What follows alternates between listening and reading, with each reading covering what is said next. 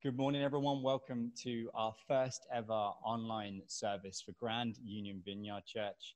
As always, if it's your first time here, you're very welcome.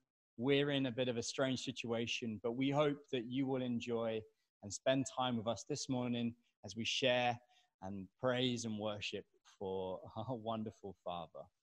If you've not already done it, do remember to go to the YouTube link attached to this chat, where Rachel, our ministry leader, has created a purposeful worship set for us. And just remember that it's a bit different. We may try a bit later to do something live, but we're not going to rush anything. So this morning is a little bit different. We are going to be a bit shorter than normal, but we know we're going to try our best. If you have any technical difficulties this morning, try logging off and then onto the chat before giving me a shout, either on the chat channel, via our Facebook page, or by texting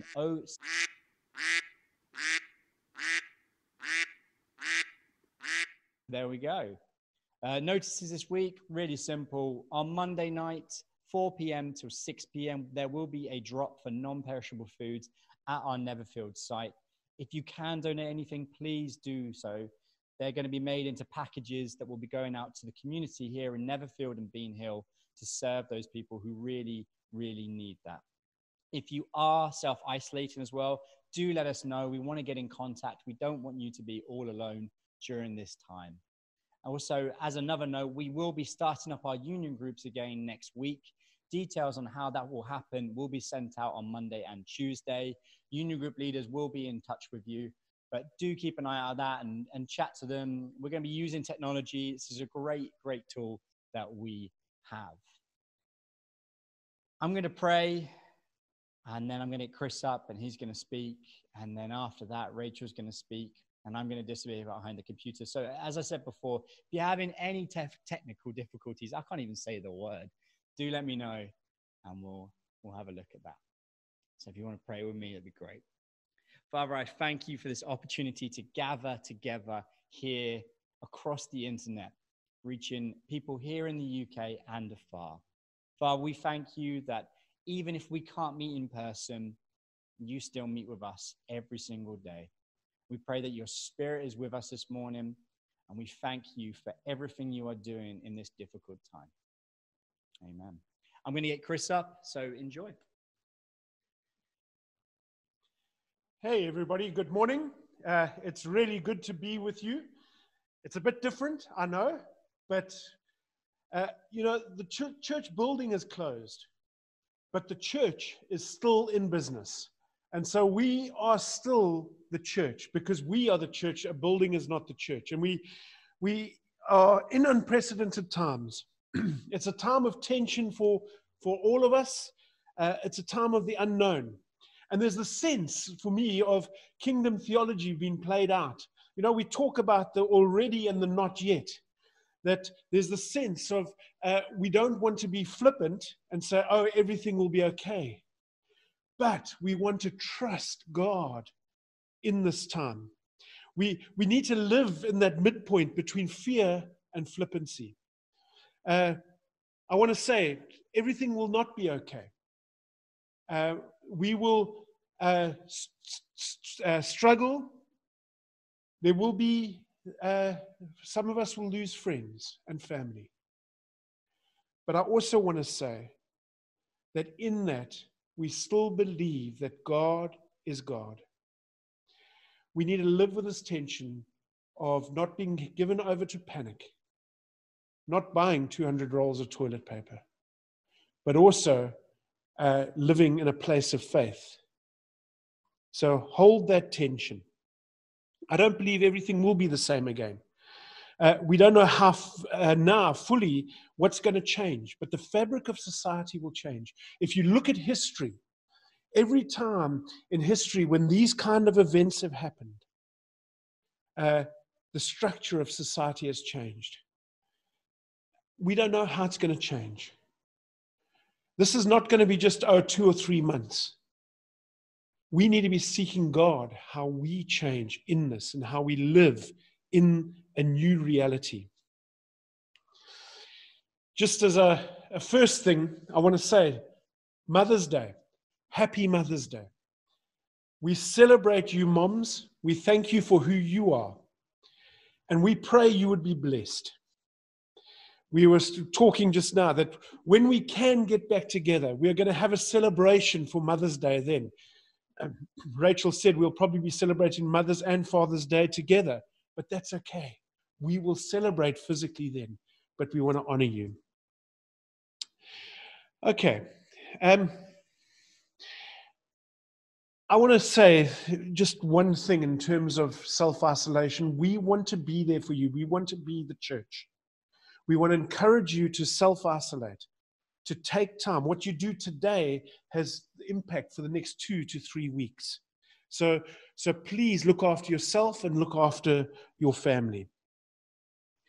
But I also want to say, not to build fear, but also to build faith. I'm reminded of the story of Jehoshaphat. Israel was under attack from the neighbors. They were coming to attack them. And in the midst of it, like the psalmist who says, where does my help come from? And he says, I look to the mountains. Where does my help come from? And he says, it's from the Lord, not from the mountains. On the top of the mountains were all the Asherah poles and things like that. God was not there. That was man's invention. He said, I look to the Lord, the Creator. And I want to encourage us to look to the Lord.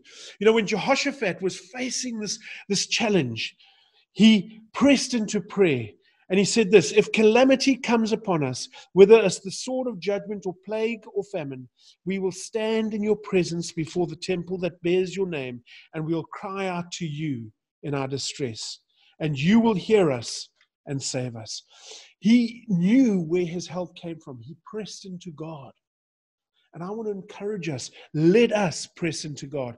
In fact, his prayer ends with this, we do not know what to do, but our eyes are on you. Let us be people of faith. In a world that's gone crazy, let us be the ship of stability. Let the church be the church. Throughout history, that is what the church has done. We, as the church, can make a difference. And that's what we're going to be talking about today. Rachel's going to come up in a moment, and she's going to share what we are doing as a church. Remember, we're in a series looking at our vision and what we do as a church. We've looked at things like worship. We've looked at youth. And this week, we're going to look at our community engagement.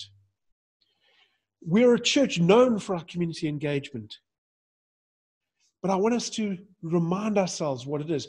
I believe this season now is actually one where we are going to be sharpened in our community engagement and caring for those around about us. And I want to encourage you, what is your role? What is your part in that? Will we continue to make a difference, or will we become insular and look inwards? Let us be the church that engages community to live our lives for others. Just even this last week, we've encouraged you to have buddies that you pray with on a daily basis, over the phone. We want to encourage that, and we'll talk more about that over this next week. But I want to encourage you, let us be the church and make a difference.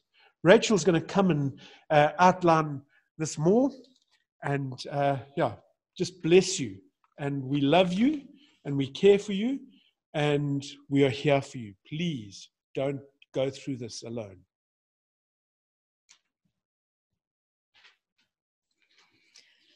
Hi. Good morning, and thanks for listening today, whichever way you are doing so.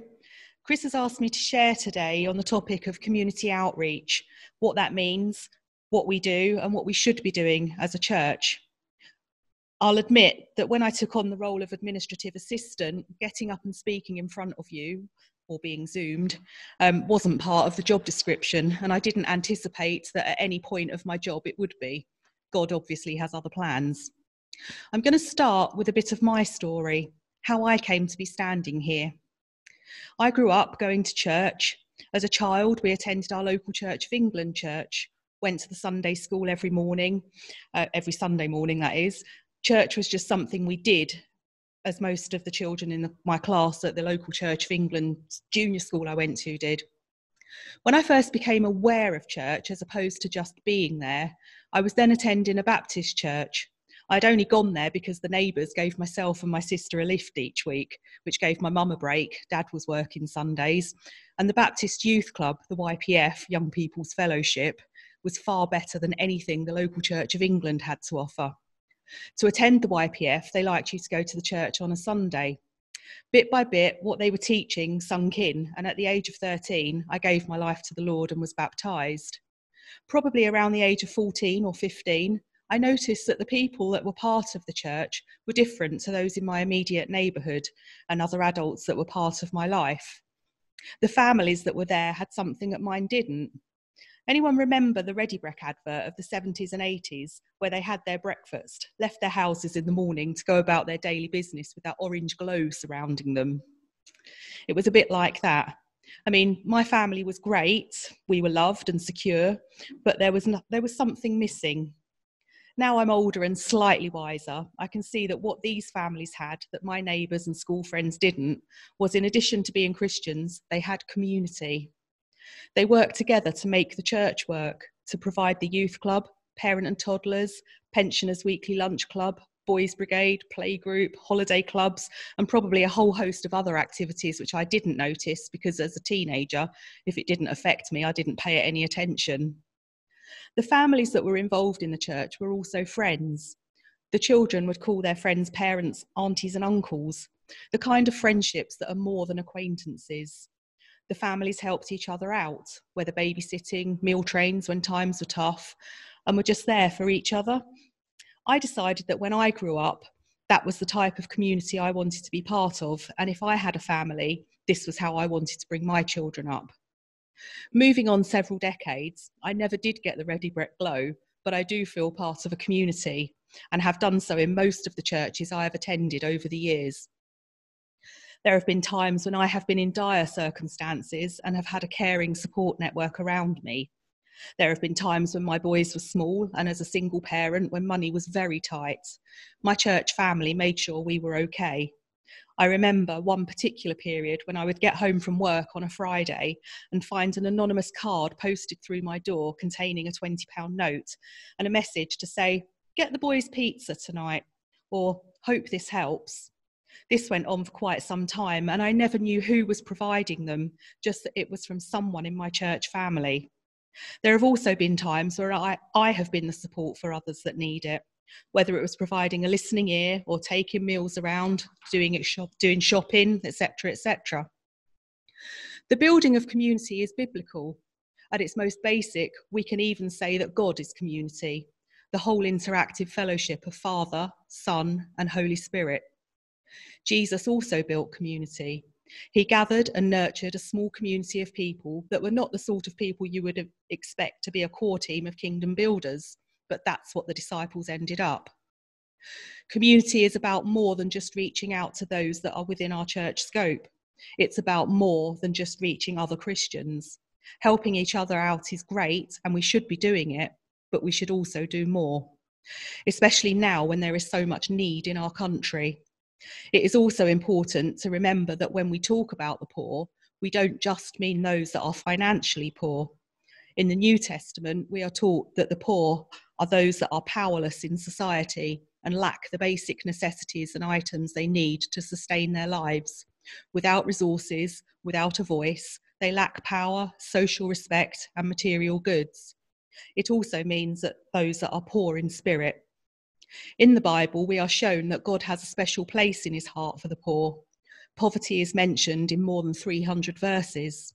So we need to remember that when we reach out to the poor, we don't do it for self-gratification. We are doing it for Jesus. Matthew 25:40. Truly, I tell you, whatever you did for one of the least of these brothers and sisters of mine, you did for me. Even back in the Old Testament, we can see God's concern for the poor. Deuteronomy 10:18. He defends the cause of the fatherless and the widow and loves the foreigner residing among you, giving them food and clothing. Deuteronomy 15:11. For there will never cease to be poor in the land. Therefore, I command you, you shall open wide your hand to your brother, to the needy, and to the poor in your land. As part of the family of Vineyard Churches, one of our values is to remember the poor. In the most recent book of our Vineyard Values, there is a whole chapter dedicated to the subject. In it, we are told that our family of churches lean toward the poor, the outcast, and the outsider with the compassion of Jesus. Right from the start of the Vineyard movement, our churches have worked to actively serve the poor in the most practical ways. John Wimber was personally committed to calling us to a radically compassionate life in the way of Jesus.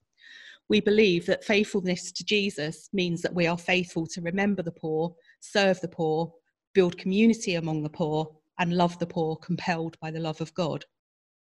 So what do we do as a church which helps us to reach those that we need to? We do a few things. Most of you will be aware of the MK Storehouse. There have been so many exciting stories to have come out of that place, and it humbles me every week after a Thursday session. When I offered to step in temporarily after Lauren moved, I didn't really have a true understanding of what the storehouse did and the effect it had on people's lives. It's hard to know where to start with the stories, but off the top of my head, some that I particularly remember are the lady who had escaped from a trafficking situation with a small baby and had been placed in a house with no clothing or furniture and just the things she was able to carry. She came to Storehouse on a sorting session when it was closed to guests. For some reason, the previous Storehouse manager, before Lauren, felt compelled to let her in and talk to her. Once we knew the gravity of her situation, Gov and the Storehouse put out an ask for some items. Within a week, we had her house furnished, including washing machine, cooker, curtains, and rugs. Another lady who has been a regular visitor since we opened and is a client of one of our partner agencies. Each time she comes in, we sit with her and have a chat and a coffee. We always offer to pray, but she politely declines our offer. The last time she came in, she allowed us to pray with her and seemed to have a sense of peace around her. This was such a breakthrough, especially as the lady is Muslim. The following week, a representative from the partner agency popped into Storehouse specifically to let us know that her client had been to their church and they had been inviting her to come along for 4 years. She asked what we had done that they couldn't. I've no idea what we did differently, but the guest has been attending that church regularly now for the last 3 months and has a good support network and church family around her. These are just a couple of examples of what we see at the Storehouse. Every week there are different stories.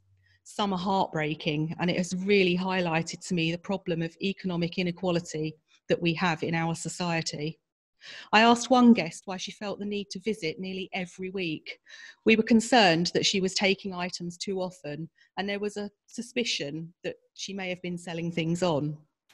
On chatting to her, it emerged that she had 2 children and they were temporarily housed in a local bed and breakfast hotel in one room, sharing a bathroom with other families. The nearest laundrette was over 2 miles away, and the hotel had a service where they allowed residents to use their washing machine and dryer.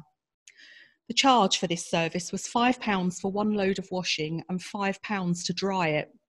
This is a normal domestic-sized washing machine. How can that be right to charge amounts like this to someone who barely has any income? How can we as a society think that this is acceptable? That this lady needed to spend all the money she had on food and other essential items, then come to us for clean clothing to send her children to school in?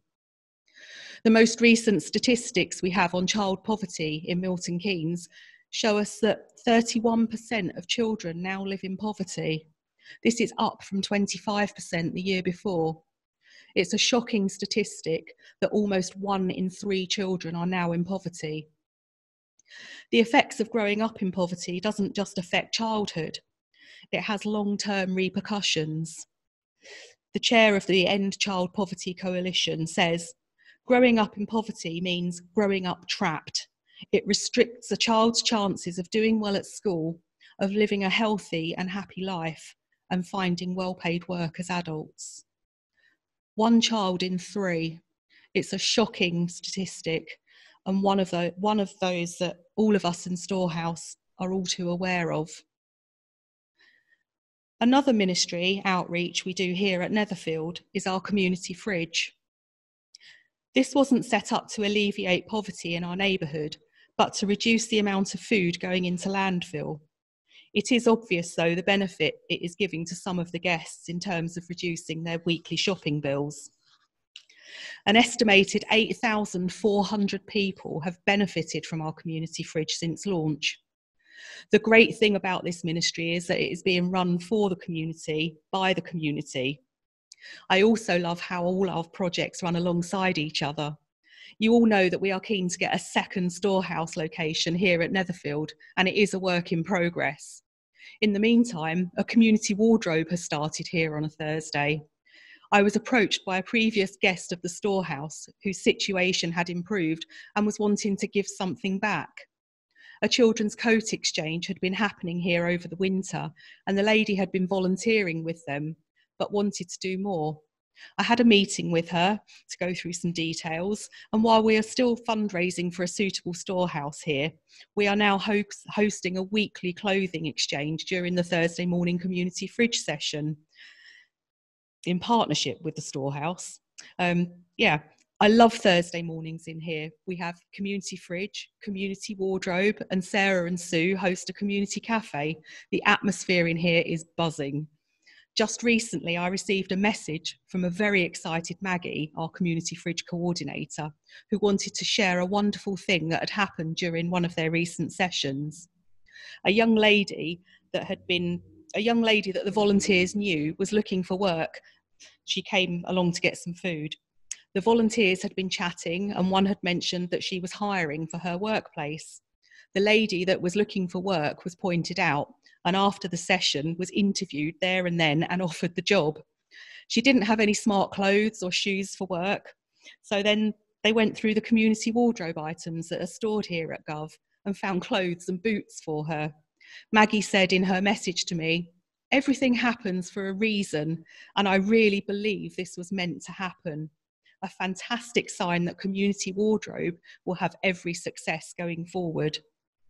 Our most recent project with community and outreach is the new Home Educators Cafe, which happens every other Friday.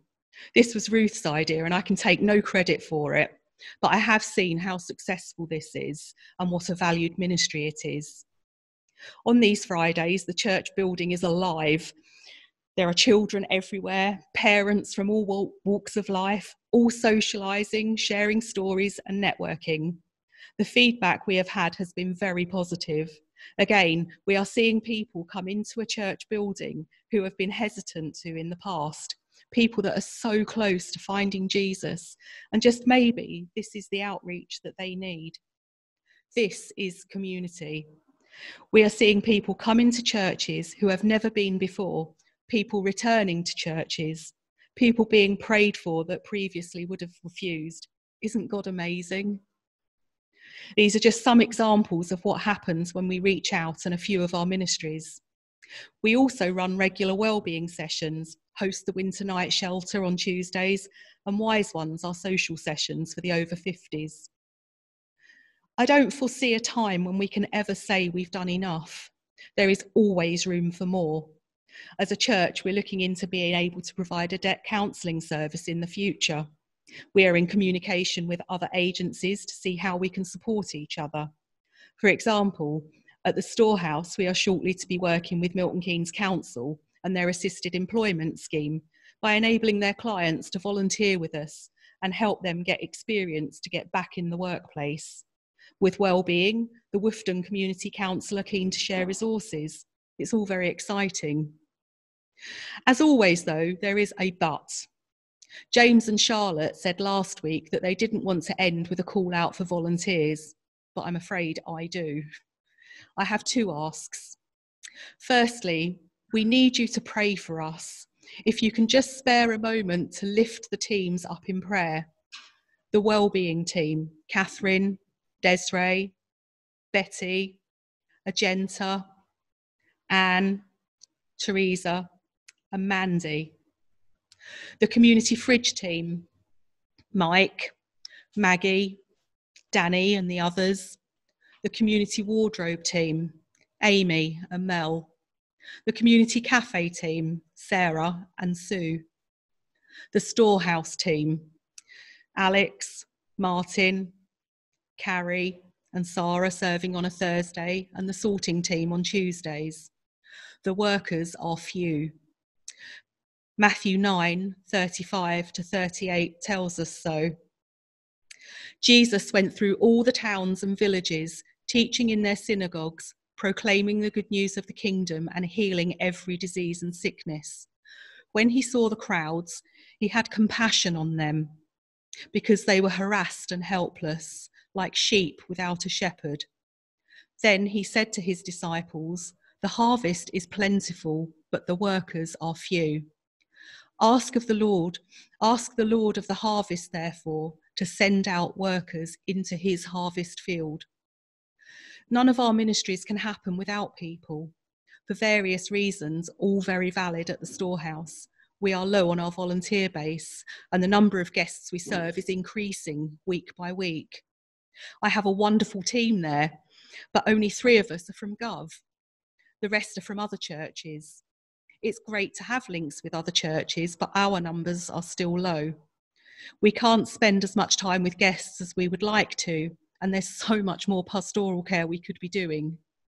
We need people for well-being, whether it's making drinks and chatting to people, or helping with arts and crafts activities, or relaxation and prayer. Community fridge need people to do collections, people to help with set up and set down. There are no qualifications needed to volunteer at any of our outreach ministries, and I'm not asking people to volunteer every day. I would just ask that you prayerfully consider whether you are called to help bring in the harvest. 1 morning per week, or 1 Saturday morning per month. You just need to love people, have compassion, and be prepared to get your hands dirty. It's not always easy, and there are challenges, but reaching community and showing Jesus' love through our actions is easy to do. Let's be the salt and light in our communities. Thank you.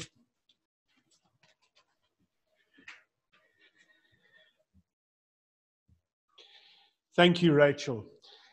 As you can see and as you hear, it's exciting to be around here at Gov with all that God is doing through us. And there's almost a sense that it's still not enough. That sense of we're on the edge of something where God will use us going into the future. I love that Matthew 9 passage, because if he says, go, pray to the Lord of the harvest.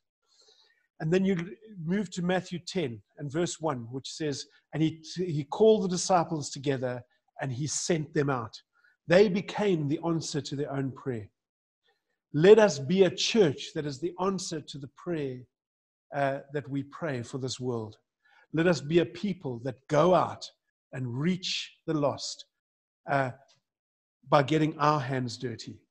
Thank you, Rachel. Isn't it wonderful to see how God is just slowly drawing ministries out of people? We've seen last week with James and Charlotte what God is doing, with Rebecca and what God is doing, at least Rachel Inwood. And next week we're going to hear from Rebecca in terms of what God is doing in terms of children's church here and what we're wanting to do going into the future. So I want to encourage you, lean in to what God is doing for us as a church. Let us be the church. The building might be closed, but let us be the church. Let us reach out to one another, contact one another, and pray for one another. We just waiting for, apparently there's some words that Dale's going to come and share. Am I going to share them? Okay, you do realize my old age here. This is a song that God gave me to write this morning. This is from Ruth. I have the shepherd, and he will take me. I have the shepherd, and he is enough for me. I have the shepherd. He will provide for me. I have the shepherd. He will bless me. I have the shepherd. And he will give peace. I have the shepherd. And he will restore me. I have the shepherd. And so I know mercy. I have the shepherd. I will not fear. I have the shepherd. His presence is with me. I have the shepherd. He is always beside me. I have the shepherd. And he will take care of me. I have the shepherd. And he is enough for me. A reminder to us that the shepherd, that Psalm 23, though we walk through the valley of the shadow of death, his rod and staff is there for us. It's like a story I heard last night. A guy was flying in a plane, a pastor was flying in a plane, and they were hitting turbulence, and they were going up and down, and everybody was screaming and getting upset. And he noticed a little girl just sitting there reading her book on the other side of the aisle, and he watched her, and she just didn't seem to even know what was going on. And eventually they landed safely, and as he got up, he said to her, "Little girl, why were you not worried when all of this was happening?" And she turned to him and said, "My dad's the pilot. I know he's a good pilot." And that's the thing. We have the shepherd. Let us trust him. Any other words? Okay. Let's go into a time of prayer now. We're over the internet, but I believe the Holy Spirit is with each and every one of you. He is present in the room that you're sitting now. And so let's just ask that he would come and he would touch. Okay. Someone's going to share. Rachel's going to share. They're going to switch to her voice. Technology is wonderful, isn't it?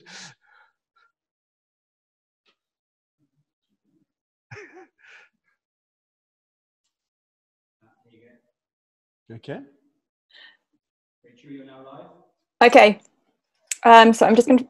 The other morning, I was just praying, and I just got this picture that I felt Father God was just sharing to me, and I was sitting in my house, and I could just see all the houses kind of around me full of people on fire. As they worship God, they just burned with fire for him. And I saw these houses burning for Jesus, and the fire just grew. There were some houses that weren't on fire. But once the people who were on fire came out of their house, they then helped to light fires in other people who weren't on fire. And I just felt that I just was asking God what he was saying to us at this time. And he's going to start a personal revival in us during this time, which will turn into a worldwide revival. We've got a sudden expanse of time that, we've got more time to do because we're not going out and being busy with work and other stuff. And he wants us to use that time to go deeper with him. This is the time when our faith becomes real. And when we're kind of allowed to go back outside and resume normal life, things will never be the same again. There's going to be a new normal. And the fire that he's placed inside us will be contagious once we leave.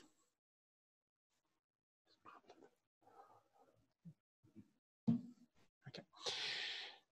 Isn't that a wonderful picture that as we've spent time alone with the Lord, He will set us on fire, and we will go out and make a difference.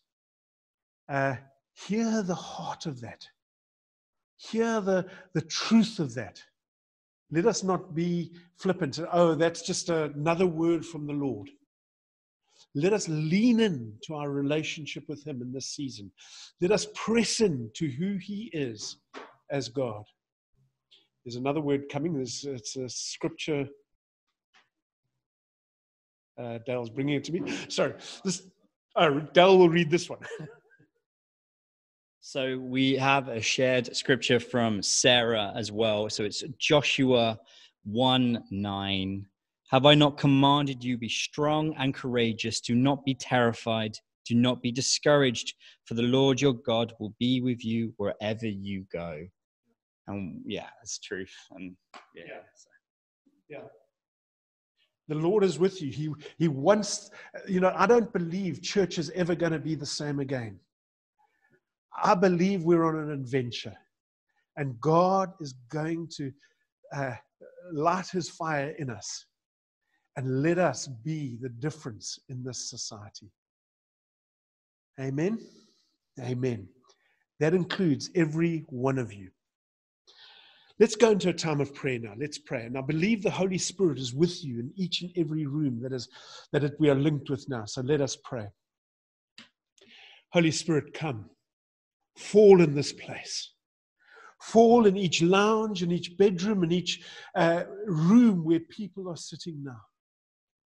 Come, Holy Spirit, and move in the hearts of your people. Let your kingdom come in this land, we pray. Lord, we want to see more of your rule and reign in this land.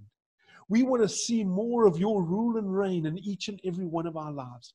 We pray, Lord, our Father which art in heaven, may your kingdom come on earth as it is in heaven. Let that not just be words, Lord. Let your kingdom come in our hearts. Let your fire burn in each of our hearts, that as we go out and as we are going to come to that time when we go back out into the society, that we will be a people who are on fire for you and making a difference.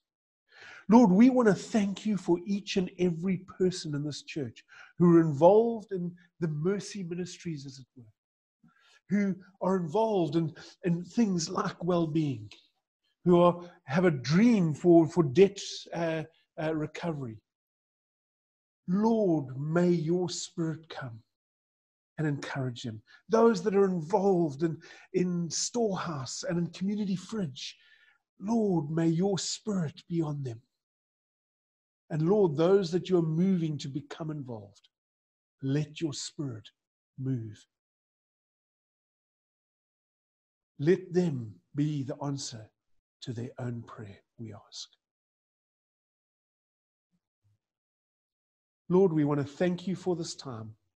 We want to thank you that we can, even though the building is closed, we are still the church. Oh, hello, Stan. Stan's just joined us. Friends, we bless you. We want to say to all the children, it's been lovely watching the videos as you guys have been in front of the cameras, and we've all seen you. Thank you for being there. It lightens up our day. It gives us a sense of what it means to be the family. And can I, as we prepare to close, encourage you that if you are self-isolating and you do get sick, please let us know that we can support you. Even if it is doing your shopping, we'll drop it at your front door. It's those kind of things is where the church becomes the church. We want to encourage you, link into home groups. There'll be e-groups for the time being, but link in. Don't do this alone. We want to encourage you, set up those buddy partnerships. Phone one another on a daily or every second day. Do not do this alone. We need each other. God has created us for community. Let us be community. The Lord bless you. We love you. And may his protection be on you. And know we're praying for each and every one of you. Thank you. Amen.